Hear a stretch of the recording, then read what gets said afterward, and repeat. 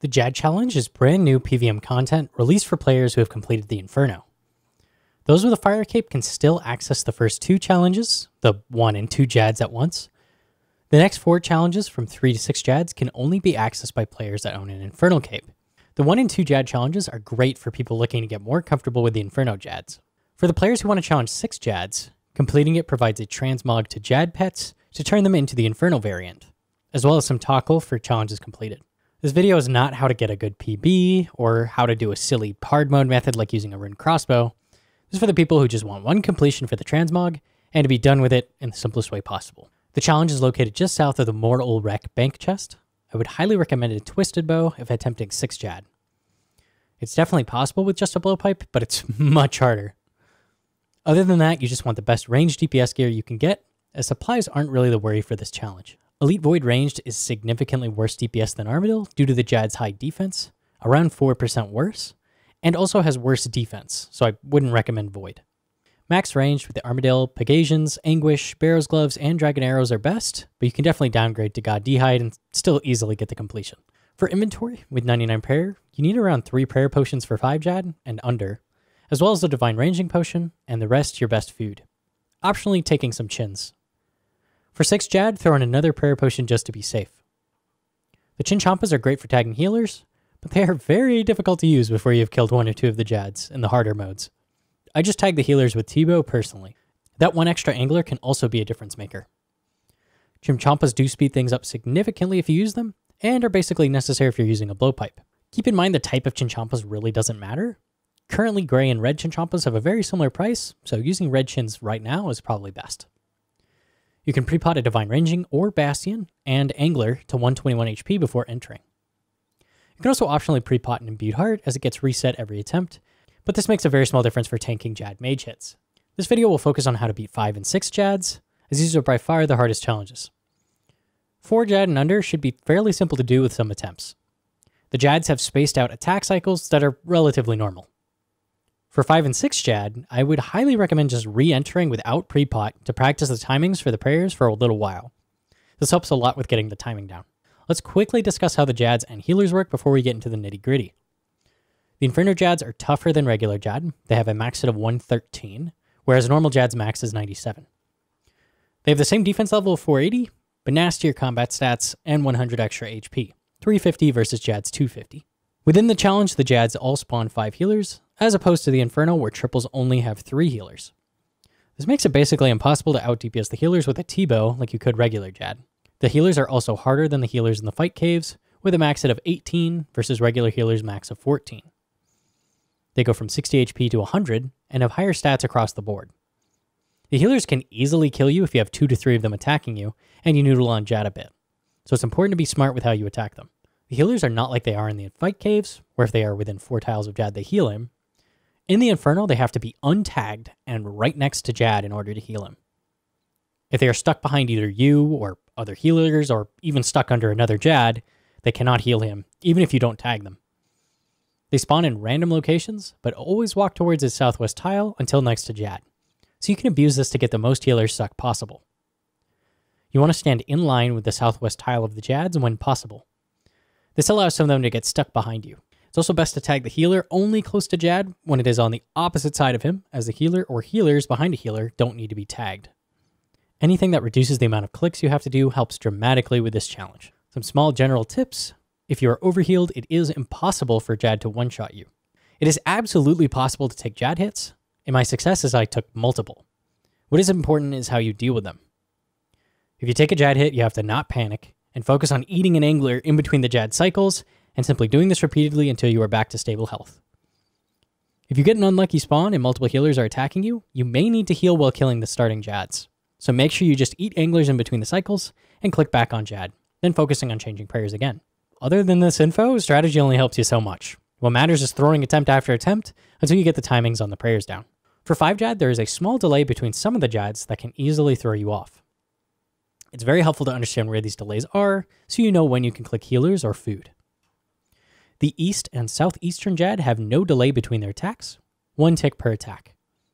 There's then a single tick of delay between the Southeastern Jad's attack and the Southwestern Jad's attack, Again, there's a 1 tick delay between the southwestern Jad's attack and the western Jad. And then the west and northwestern Jad both have no delay, so they attack you each tick. There's then another tick delay before the eastern Jad, and the cycle repeats. To put it simply, the 2 Jads on the west and northwest have a tight timing, and the 2 Jads east and southeast have a tight timing. This influences which Jads should be killed in which order to give you the most time to click in between attacks. You should only do actions like clicking a healer or using a supply when not being attacked by the Jads with tight timing. My goal is to kill a Jad out of each set with tight timing before moving on to the next Jads. So I start with the northern Jad, standing on this tile as it gives you the highest chance of healers getting stuck. This tile also has the benefit of corner trapping the majority of the healers, typically allowing only 1 healer to hit you. In this run I had an amazing spawn where I only had to tag 2 healers, allowing me to safely continue DPSing Jad while tanking only a single healer.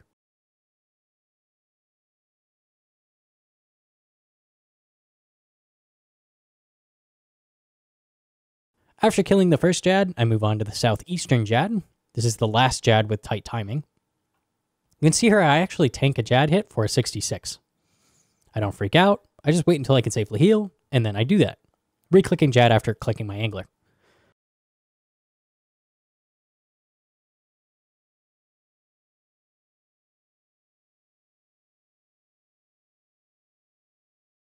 Again, I get a pretty good healer spawn, requiring I tag only 3 healers.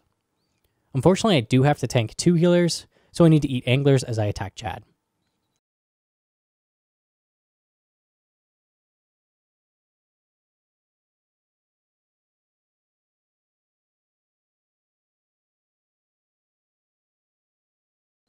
After killing this Jad, I move on to the southwestern Jad, the one with the tightest timing remaining. I realize here I walked to the wrong tile in the beginning, and safely move when I can to the tile in line with the southwestern tile.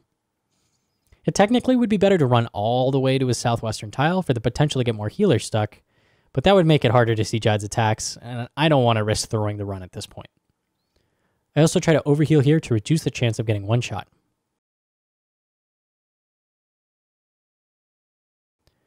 I have an unfortunate healer spawn where I do have to tag 4 healers.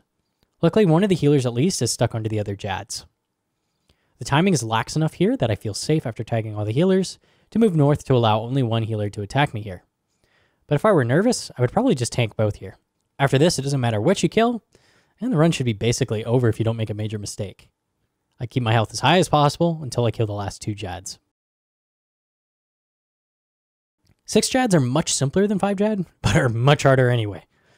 From North Jad all the way in a circle to Northwest Jad, there is literally no delay in between their attacks. You must be switching prayers each tick an attack comes out. I wait for the projectile from a Jad to be on screen before switching prayer. If you notice they're alternating, you can basically just click the next prayer as soon as your prayer activates. It's very difficult to break up the timings of these Jads, so I start with the Northern Jad like before. The only time you can really do any actions is in between the full cycle after the Northwestern Jad's attack. There are 2 ticks before the next Jad's attack is fired at this point. In this run, I had a fairly decent healer spawn. I had to tag 3 healers and 2 were stuck behind me, allowing only 1 healer to attack me.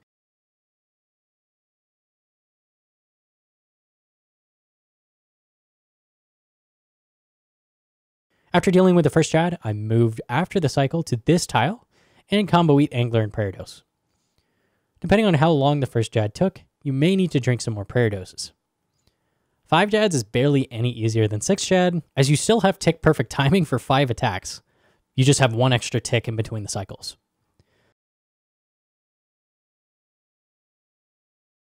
Again, I had a pretty good healer spawn here.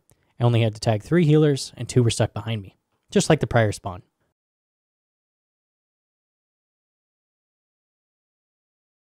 After killing the 5th Jad, nerves are starting to hit me, and I take a Jad hit maneuvering southwest to the southeastern Jad. I just carefully overheal and get back to killing Jad. 4 Jads left is still pretty tough in 6s, as both sets have 2 attacks with tick perfect timing. I actually got very lucky here and tanked a 0 Jad hit, although it wouldn't have chanced me. In the next cycle, I tank another Jad hit, and it's luckily only an 8. 4s are definitely very awkward still. This is a pretty horrible healer spawn, only 1 is stuck behind me, and I have to tank 2 healers. What also didn't help was tanking a 98 Jad hit here, and getting chanced with each healer attack. I carefully healed up when possible, then got back to healing Jad. After killing the 4th Jad, it's pretty tough to die, but the 2 tight timing Jads can still catch you if you ease up. It technically would be better to maneuver all the way southwest of this Jad, but I don't want to make it more difficult to see any Jad attacks, so no risks are necessary at this point.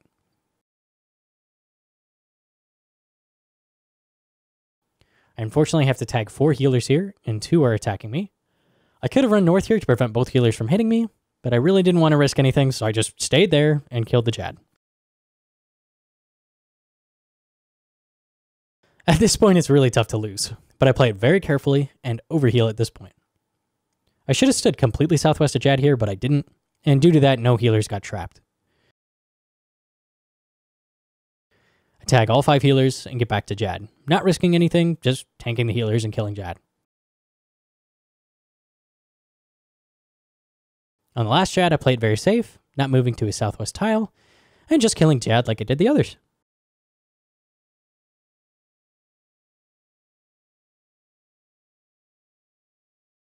Now that's a Pogger's epic moment if I've ever seen one. And that's it for this guide. Leave a like if you liked it, and or subscribe. Thanks, guys.